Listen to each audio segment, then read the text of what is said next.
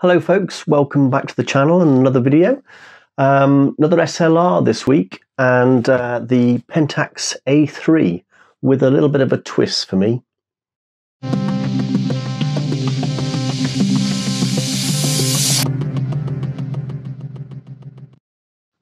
So here we go, Pentax A3. You know it better as the A3000 if you are from the United States, because for some reason, as many camera manufacturers do, they changed the model name depending on the country they were selling it in. As you can immediately see, it's a bit of a strange shape compared to most SLRs. If I just quickly grab another one here, this is a Yashica I've yet to put in a video, but I will be, don't worry. You can see that it's kind of balanced on either side, whereas the Pentax has this sort of large bulbous end. I will explain what that's for. It's not on all Pentax models by any means, but I'll explain what it's for if you don't already know. So this camera was produced from 1984. And it's a manual focus camera, just like most of the SLRs that I've shown you in the past. But it is pretty much automatic in just about every other respect.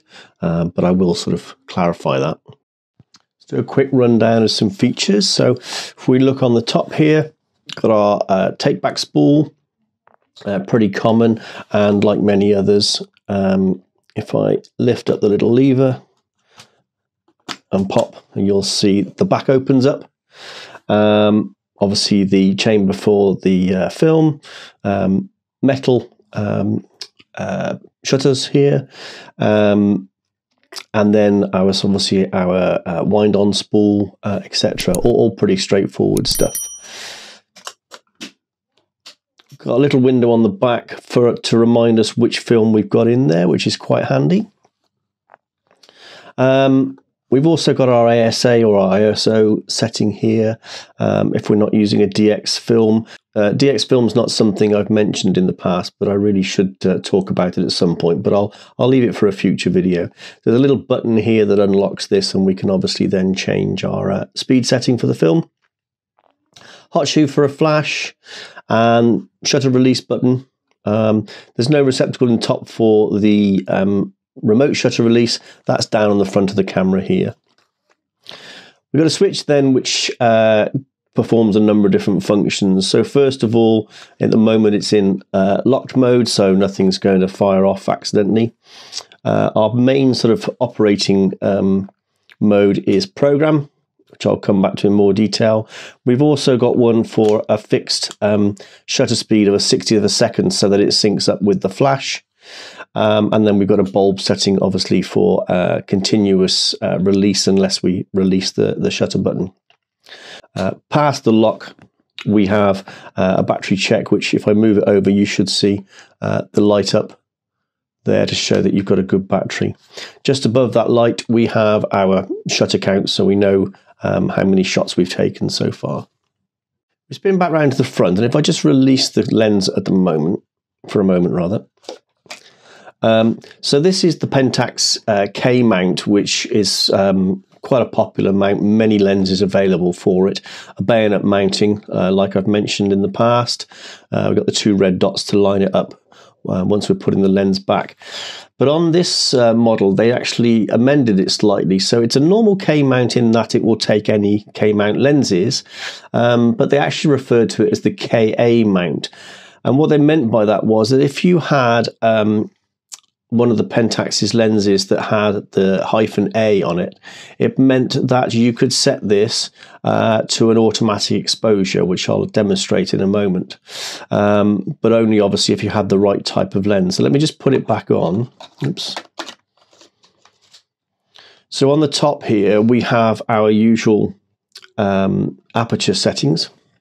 This particular lens goes from f2.8 up to f22 or down to f22, whichever way you look at it.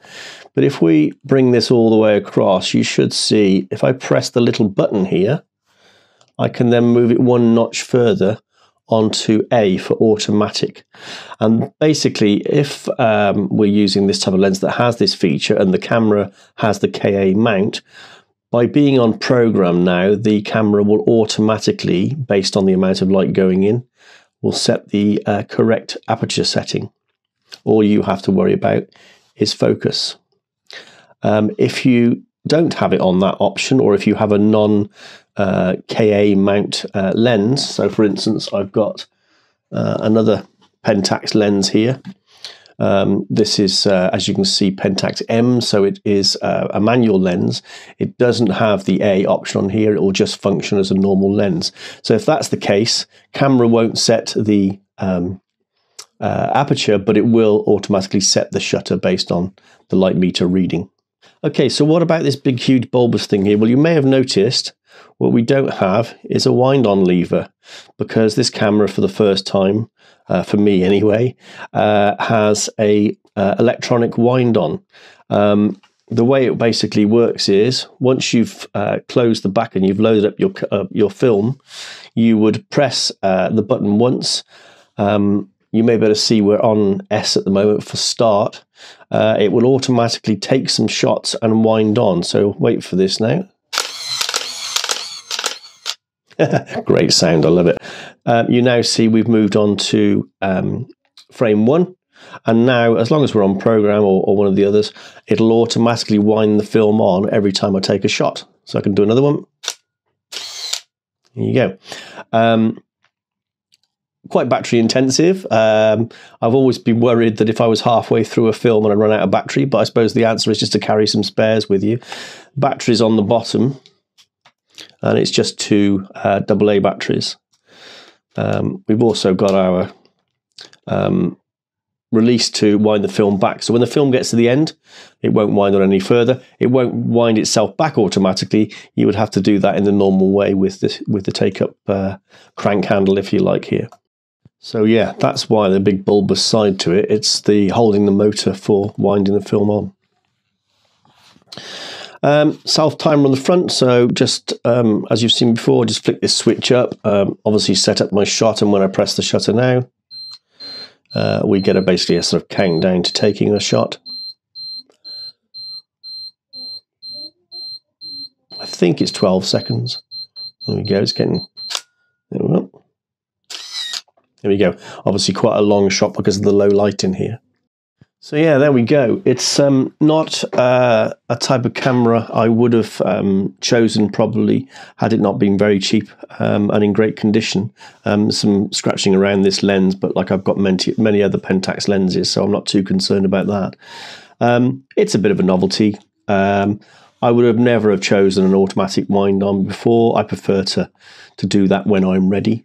Or even to take double exposures. But yeah, nice camera. My first Pentax, hopefully won't be the last, because there's a few others that I've got my eye on. But yeah, it's a nice little camera, if a little bit heavy. So there you go. Pentax A3 or A3000, depending on where you're from. Great camera, and I have used it quite a lot. But yeah, not something I would have chosen normally, but it's all about trying out new things, I guess. Quick thank you to everyone who has subscribed. I'm getting closer to my short-term target of 100 subscribers, and I'm really excited about that. So thank you all. Other than that, see you next time. Great sound, I love it.